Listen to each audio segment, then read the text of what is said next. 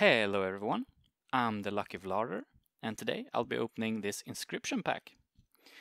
I got this real cheap, and let's hope that there's any good cards in it. So let's open it up.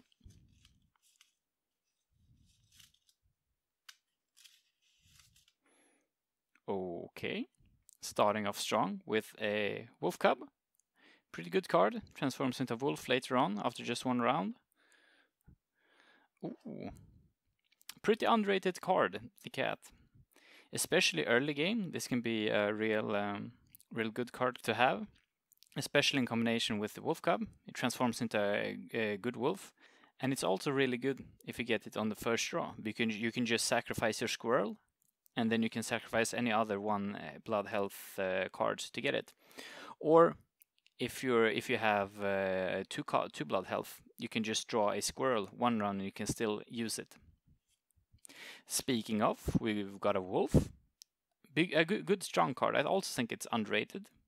Early players will dismiss it because it's 2 health, and they will most likely just go for 1 health. But I think it's a good card, especially if you upgrade it later on. And another wolf. And a mantis god. Really good card, really strong card, especially if you upgrade it, because it attacks 3 times. So upgrade this to a 2 and it will do 6 damage. And that's it for me. Thank you for listening to my card opening video. Please like and subscribe.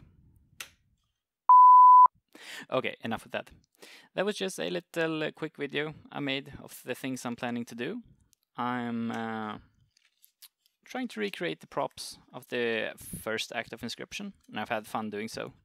This card I actually made by just cutting out some paper, and then what I did was that I sprayed coffee onto it with a spray can, so it would get this yellowish color. And this is just some, I don't know what's called, which I just found lying around, and I think it made a good impression of it. And these are the cards I have. Anyways, this is what I'm planning to do. Hope you enjoy, hope you stay. See you next time. Bye!